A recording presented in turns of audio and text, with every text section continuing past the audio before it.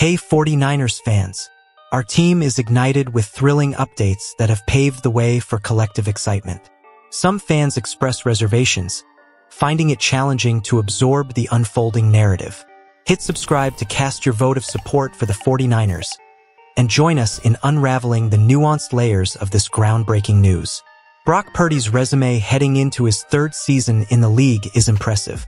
The San Francisco 49ers quarterback boasts a 17-4 record as a starter in the regular season, has secured 4 playoff victories, and last season set a franchise record for single-season passing yardage.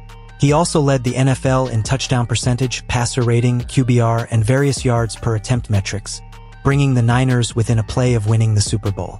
Despite his accomplishments, some in the league still don't take Purdy seriously.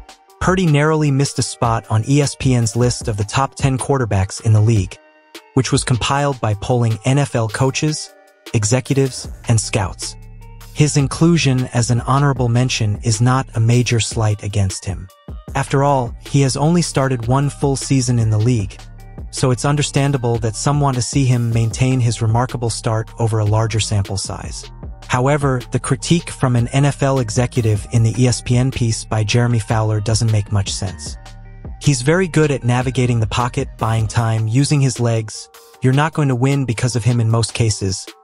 An NFC executive was quoted as saying, "He's a really good system quarterback." The notion that Purdy is a system quarterback is outdated, and the executive's reliance on it contradicts the traits they praised him for, which have nothing to do with the system.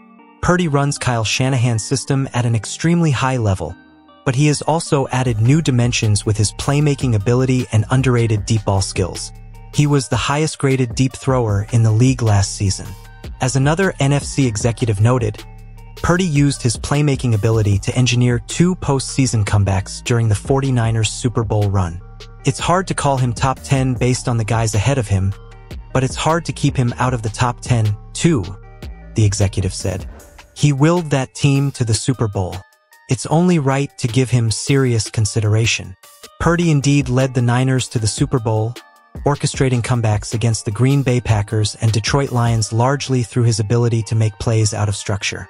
These performances were not those of a system quarterback, but it seems the substantial evidence of him being more than just a point-and-shoot quarterback in Shanahan's offense hasn't convinced everyone in the league yet.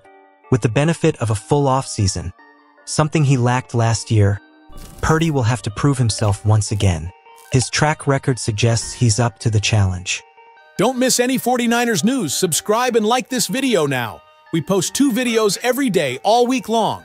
Thank you to all our supporters. Bang, bang, Niner Gang!